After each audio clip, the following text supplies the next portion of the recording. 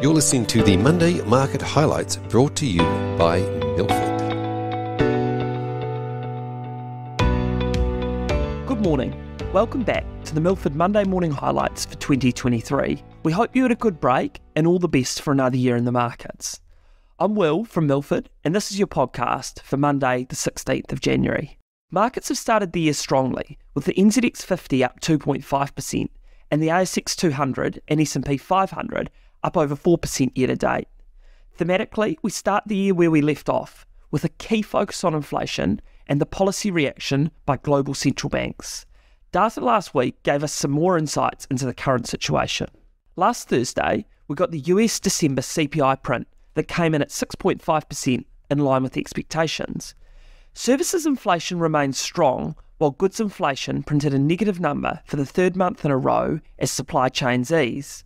Also as expected, energy prices dropped sharply after the massive jump post Russia's invasion of Ukraine, with this category being the biggest detractor in the release.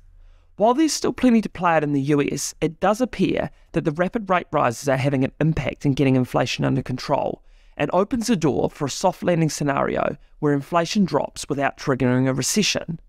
Post this print, a number of voting Fed members were out pushing the view that a 25 basis point rate hike would be appropriate at their February meeting.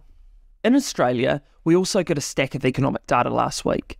The November monthly CPI came in at 7.3%, just above the market expectations and higher than the 6.9% in October. Again, inflation was led by housing, food and beverages, transport and furniture. This monthly CPI series should be treated with some caution, as it is a relatively new series where not all components are updated every month.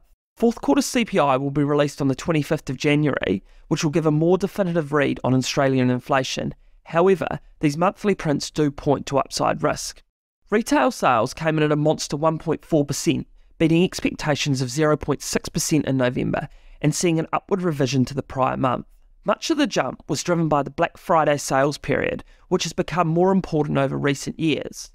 Some of this could be seen by the weak October print, which many expect was consumers waiting till Black Friday sales to spend. As you'd expect, clothing, footwear and personal accessories, as well as department stores, saw the largest jump in November. It'll be interesting to see in the December print how much, if any, of the November boom was a pull forward of Christmas and Boxing Day spending.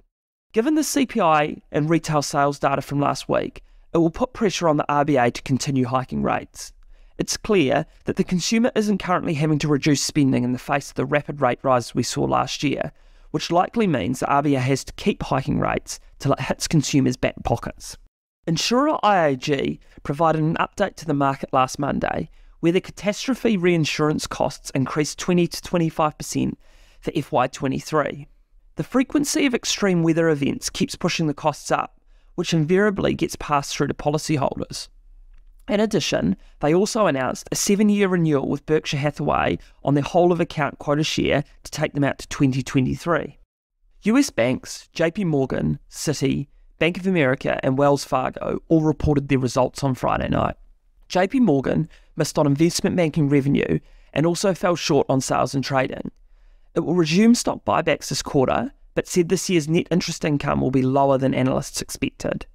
Citi beat on fixed income sales and trading, but missed on equities and investment banking revenue.